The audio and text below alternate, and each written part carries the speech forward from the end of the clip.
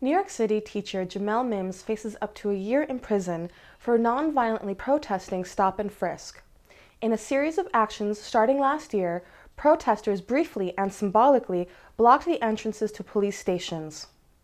The actions were highly orderly, with police in full control, and no police operations visibly disrupted. Nonetheless, what appears to be vindictiveness, charges against Mims and 3 other organizers have been repeatedly stepped up, even as public awareness and condemnation of Stop and Frisk have risen dramatically.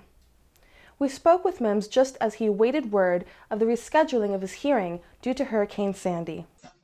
And this was the third and culminating action of a series of citywide civil disobedience protests that really raised the level of resistance to Stop and Frisk, around New York. A year ago, you had a situation where very few people knew that Stop and Frisk went on. And those who knew about it thought that there was nothing that they could do about it, or that it was only because of them. Or that they somehow were individually liable for having been stopped. And, because people were willing to put something on the line to challenge that and actually raise the profile of that and resist that, it inspired people. It inspired people there in Harlem, in Brownsville, and in Queens. It inspired people, across the country to know that there was a core of people who were taking this up and who were actually determined to fight against it and to wage resistance against it. And so again, now taken in this context, we have a year later where you have politicians lining up on the left and right to figure out what to do with this policy while essentially keeping it intact. On the 11th hour of the pretrial motions, the prosecutor enters in, not officially, but enters in simply into the way into the charge sheet, the phrase "acting in concert," which then implied accessorial liability.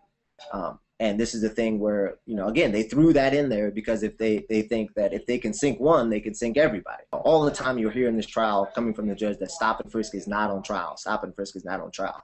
Well, objectively in society, Stop and Frisk is on trial. And it's on trial in the popular conscience of people in New York and all across the nation.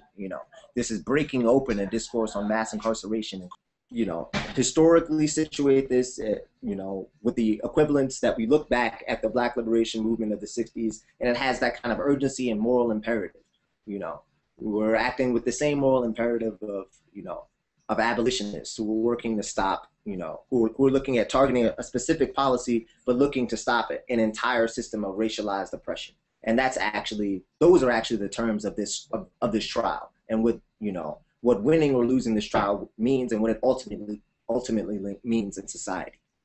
For updates on the cases against the Stop and Frisk defendants, visit stopmassincarcerations.org.